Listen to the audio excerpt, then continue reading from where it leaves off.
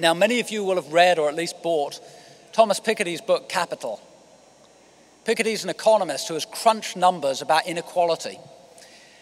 And he has shown that in 21st century America, the gap between the wealthiest sliver at the top and the bottom 20 to 40% is larger than it has ever been in American history. And he uses two big measures. One is wealth, how much you own, and that's cumulative, because each year you accumulate wealth. The wealth gap is absolutely extraordinary at this point. A few hundred families at the top of the American economy have the equivalent in wealth ownership of the bottom 150 million Americans. And the second part of the equation is earnings. In a given year, what are you going to earn? And by that measure, he has shown that the earnings inequality between the top and the bottom is bigger than it's been in a century, and is projected to get bigger and bigger and bigger over the next 2 to 3 decades. Now, one of the consequences of this is that at the bottom of the economy, there are vast wells of poverty accumulating. Numbers went down a little bit in the last few months, but there are still 45 million Americans who fall underneath the government-defined poverty line. 15 million of those Americans are children. 15 million children in the wealthiest country in the world live in poverty. There's no other first world country with child poverty rates that bad and that destructive. And what makes that even worse is that's just an average. And different demographics have different poverty rates. If you go to New Orleans or you go to Detroit, 2 out of 3 African American children live in poverty. 2 out of 3 African American kids in some of the biggest cities in this country live below the poverty line. Even after the Affordable Care Act kicked in, 41 million Americans still do not have good, secure access to health care. And again, many millions of those Americans without access to health care are children. Now, when you think about this, something extraordinary has happened.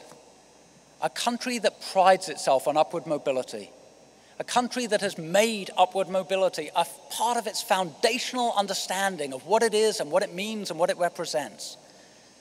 A country that has had the Horatio Alger myth for decades, this notion that you can pull yourselves up by your bootstraps, has somehow ended up with less social mobility and deeper levels of poverty, and especially deeper levels of child poverty, than any other first world democracy.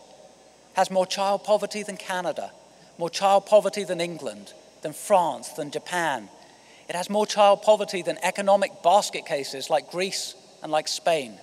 And that's an important point to make. Even countries that are struggling economically in the most profound of ways have found a way to keep more of their children out of poverty than as 21st century America.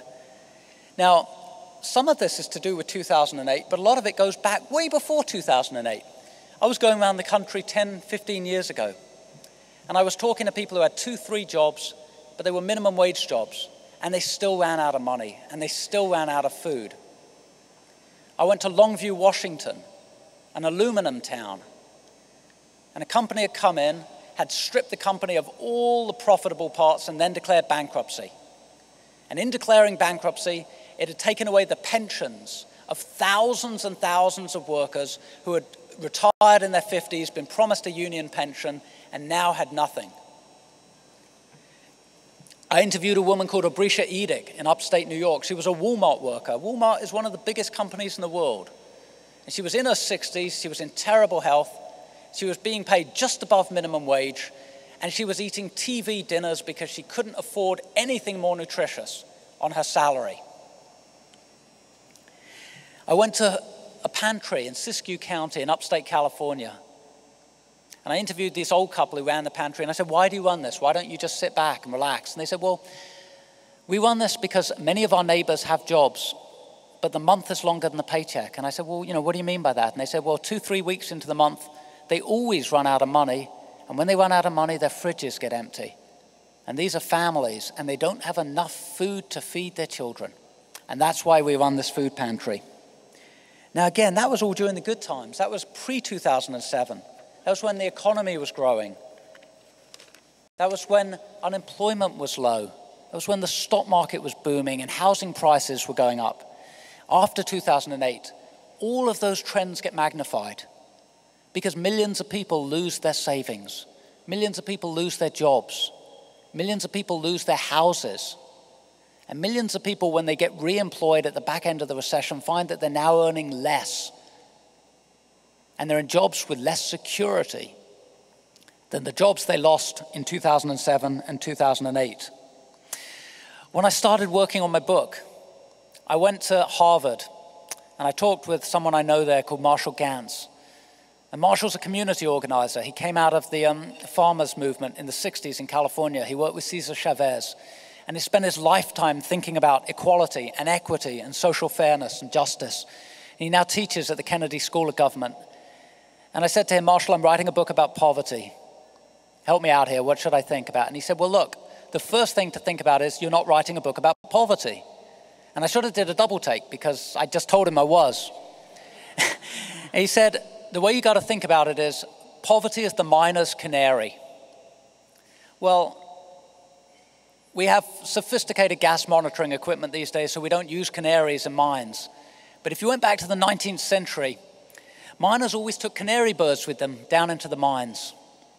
And the reason they did this was twofold. Canaries talk a lot. They're always chirping away. And they're also peculiarly sensitive to gas. So if you're a miner and you're down in the mine and the birds are chirping away and suddenly there's silence, and you look over and that bird has keeled over and it's dead, it's an early warning sign that your environment has been compromised and that something toxic is undermining your environment. And that even though you don't feel it now, in a few minutes you will, and you've got to get out of that mine as quickly as you can. And Gantz said to me, that's what poverty is in 21st century America. It's a warning sign that something in the environment has gone fundamentally wrong. That we're tolerating levels of inequality that are going to undermine the democratic structures and the political processes of the country. That we're tolerating levels of economic insecurity at the bottom of the economy that are corroding our common sense of purpose.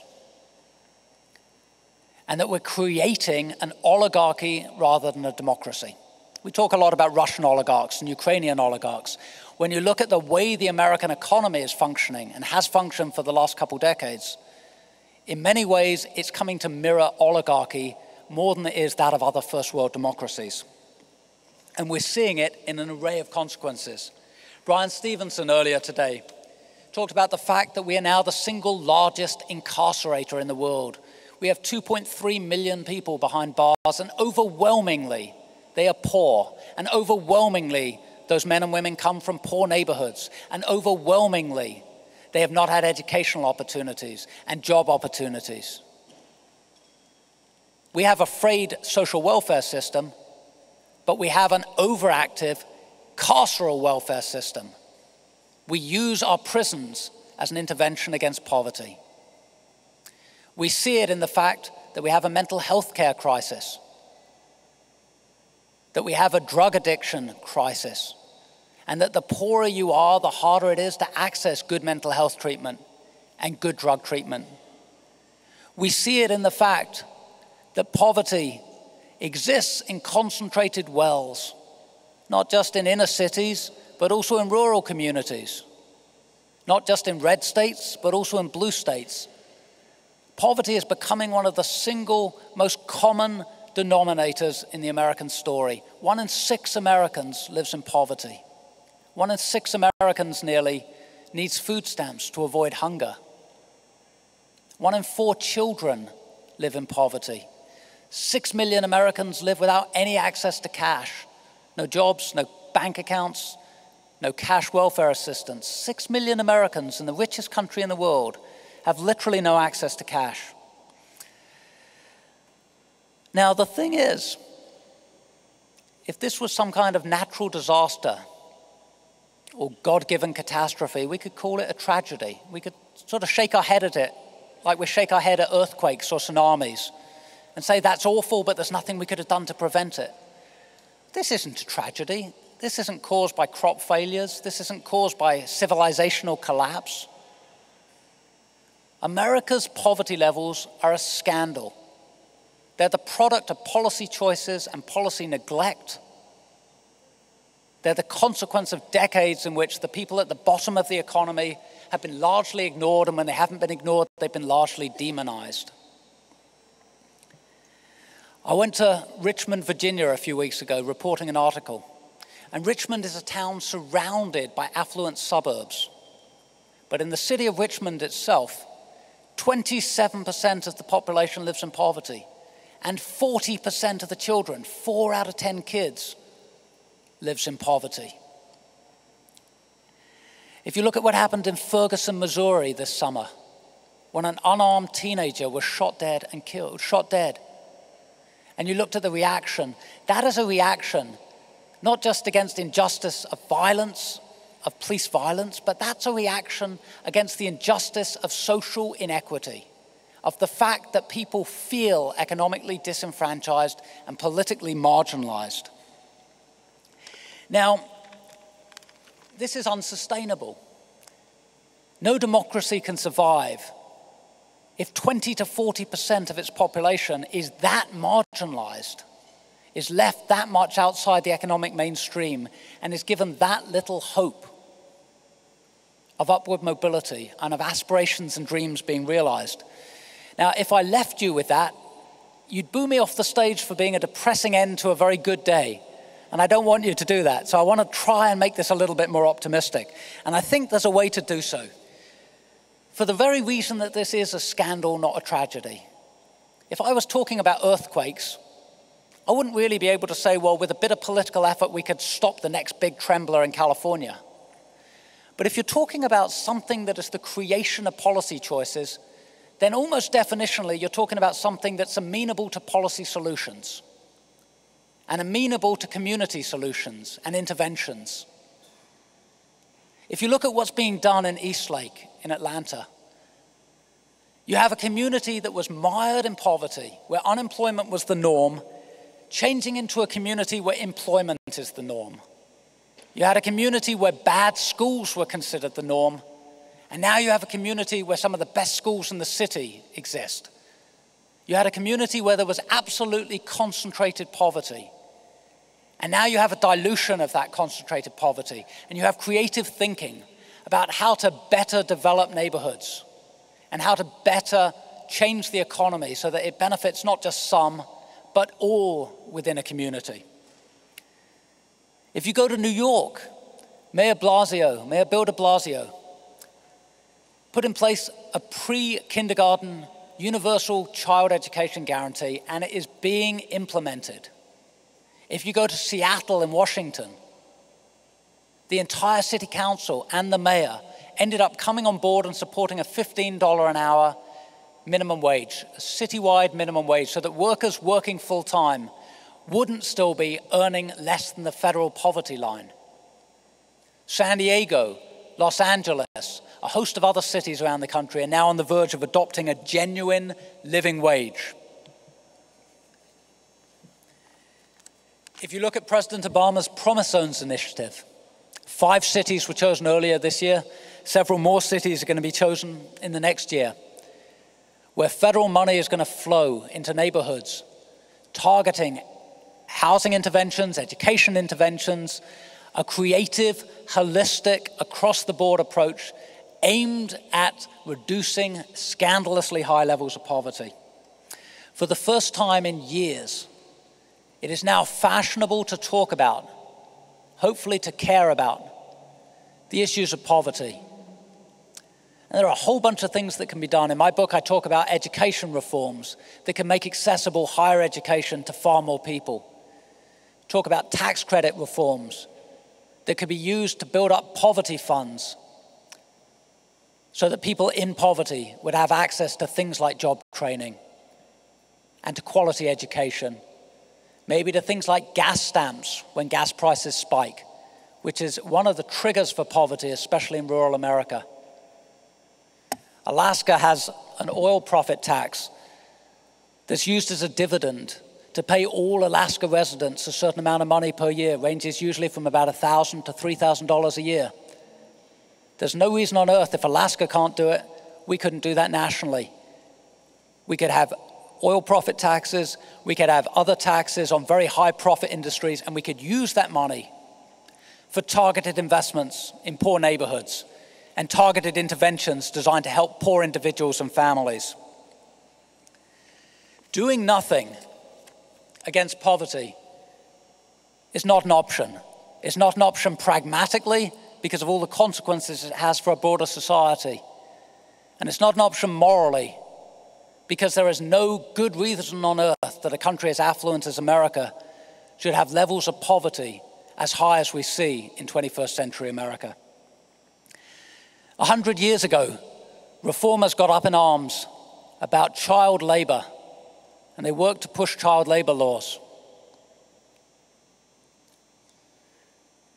Trade unions got up in arms about the fact that workers were being asked to work 16-hour days, 6 days, even 7 days a week.